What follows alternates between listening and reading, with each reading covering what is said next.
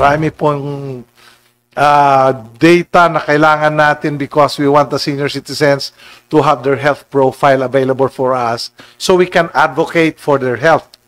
We want them as well to have their skill sets because we want to advocate for nation building and development, where the issues of drainage, water can be assisted to by the seniors.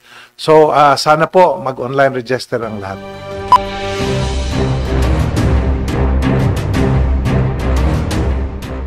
Regarding po sa mga pension ng ating mga senior citizens, alam natin sobrang kawawa talaga sila.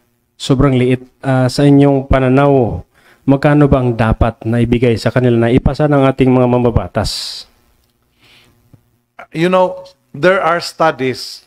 If you refer to some studies, one of them is the Philippine PIDS, Philippine Institute of Development Studies, which recommends na yung talagang poorest of the poor dapat malaki-laki, yung poor maliit na konti, tapos yung middle class baka pwedeng makatanggap din. But these are recommendations. We cannot do something unless there is a law that commands and mandates it.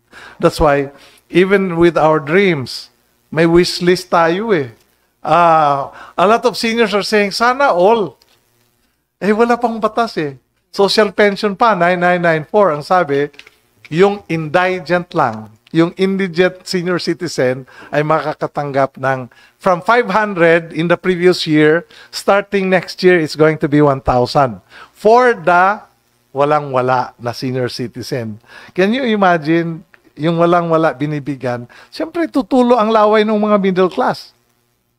Sabihin nila, kailangan din namin because retirement is a state of where your income flexibility is limited already. Gusto mo mang kumuha ng additional income, hindi ka na pinatatrabaho. So, we are hoping that we will be able to innovate.